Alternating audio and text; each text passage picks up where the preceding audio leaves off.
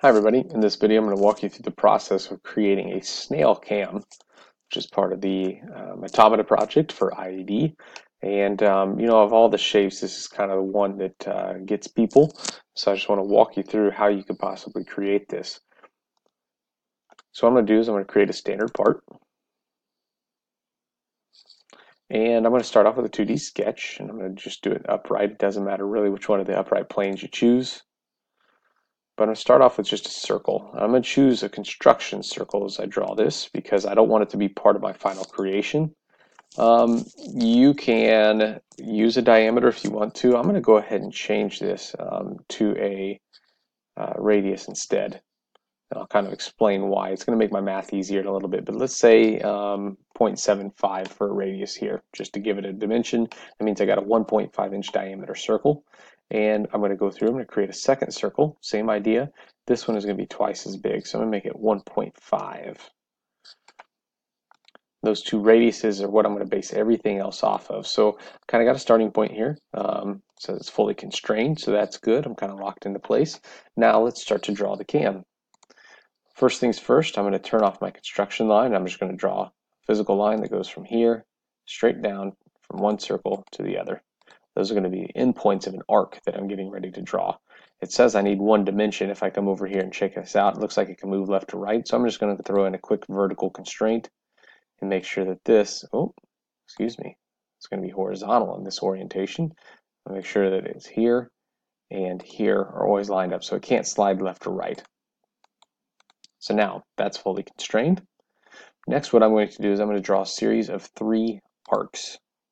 The first one is going to start here at the bottom of this line, and it's going to come out about 25% out of the way from the first circle to the second. I'm just going to give it a smooth curve. The second one's going to start here. It's going to give you about 50% of the way between the two circles. Again, kind of smooth it out. Third one's going to start here, green dot, to about 75% of the way out. Smooth it out. And then the last one is going to go from here all the way up to the top endpoint. I'm going to smooth it out. Now, I can stop there, but that's not good enough for me. I still see I have 10 dimensions needed.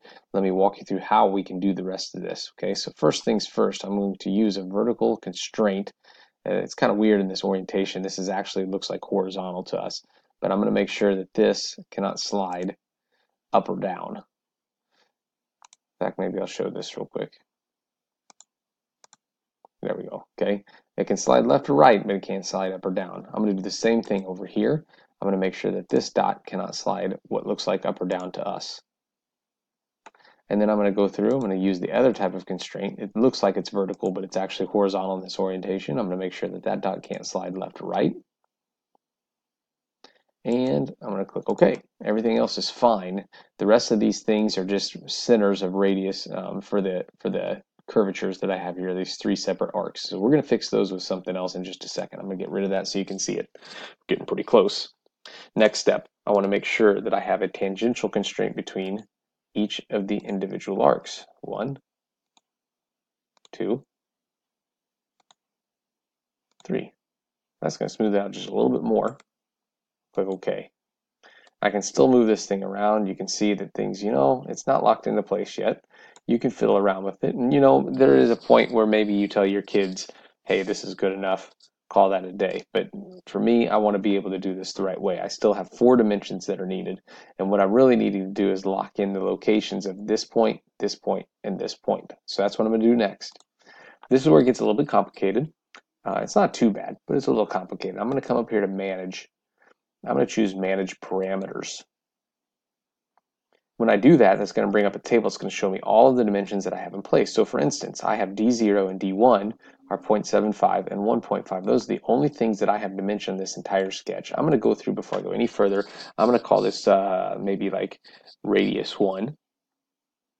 I'm going to call this one here radius 2, R2. Okay, and the reason I'm going to do that is because I'm going to use those in some math equations here in just a second. So keep that in mind. I'm going to click done. I'm going to come back here. I'm going to add some dimensions. The dimensions I'm going to add are the distance from the center point out to here. I'm going to just drag it all the way down here just to make it easy to see. I'm going to go from here to this point that I kind of fixed earlier. And I'm going to go from here out to the top point. Zoom out a little bit, right there. Okay, so now I can see I've got 3 dimensions that I want to place. Okay, we'll get to that last one in just a second. So now my job is just to locate how far is it, okay, from here to here. So here's what I know. It's at least 0.75. And then what I want to do is I want to go 25% of the way out to the second circle. Well, if I know the difference between these 2 dimensions, that this is 1.5 and this is 0.75, I can multiply that difference by 0.25 and I'll have the 25%. So what it's going to look like in our Manage Parameters tab, which I feel like is easier to go and make the adjustment, is this. I'm going to call this, it doesn't matter what we call this. This is dimension 2 right now is 0.905. So we can see this 0.905 is what we're referring to.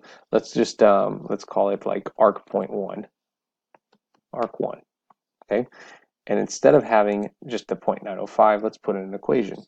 Let's say that it is R1, that's 0.75, and then we're going to add 25% of the difference between R2 and R1.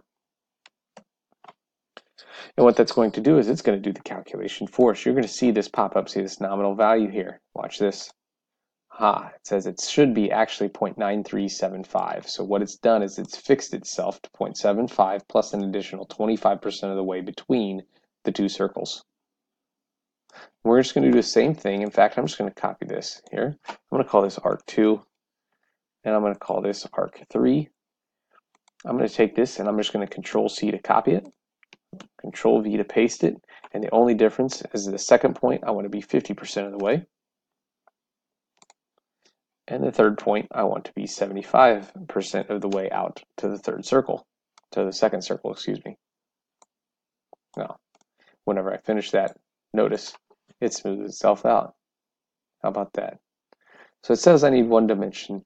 The 1 dimension is something I missed earlier. I should have done it earlier. It's okay. I'm going to go back in and I'm going to add 1 more tangent constraint. The last tangent constraint is going to be between this arc and the outer circle, and that's going to force this to meet at a right angle. And now we have the outline of our snail cam ready to go, fully constrained. I can click Finish Sketch. I can extrude it 3/16 of an inch.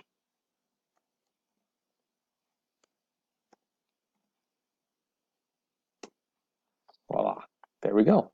Snail cam created. All you have to do at this point in time is go back and add the extrusion in the middle for your axle, whatever shape that might be. Easiest way to do that is just to start a sketch here, and you'll notice that the center point pops up. Let's say it's a circular hole, okay? So I'm just going to add a point. Maybe it's a 1/4 inch rod that's going to go in this. I'm going to finish sketch, drill a hole, 1/4 inch hole, click OK, and we're done. Now we're ready. Hopefully that video helps you. Again, parametric equations I feel like are an easier way to do it than going through and doing calculations by hand, but maybe that's just me. I don't know. If you have any questions, do not hesitate to ask.